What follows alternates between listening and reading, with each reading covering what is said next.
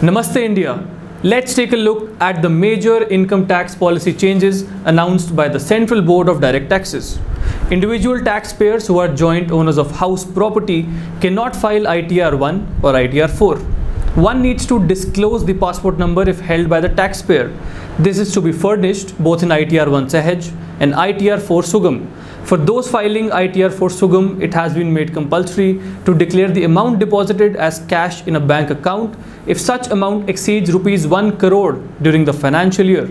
If you have spent more than rupees 2 lakh on travelling abroad during the financial year, you need to disclose the exact amount spent. If your electricity bills have been more than rupees 1 lakh in aggregate during the financial year, you need to disclose the actual amount. This year ITR filing date has been extended till November 30, 2020 due to pandemic COVID-19. Form 26AS will now be a complete profile of the taxpayer with effect from 1st June 2020.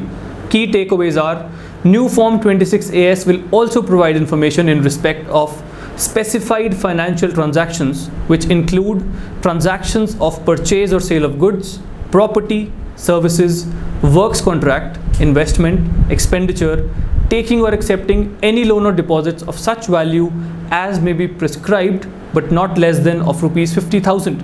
Information on this Form 26AS will not be a one-time affair at year end. This will be a live 26AS, as this will be updated regularly within 3 months from the end of the month in which such information is received.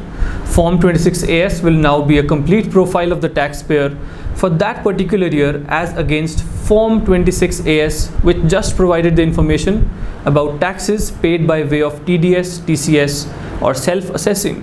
This form will also have a mobile number, email ID and Aadhaar number of the taxpayer. This will now make difficult for any taxpayer to hide information from any bank or financial institution or authority. That was all for this story. For more information, log in to www.indsamachar.com. Jai Hind.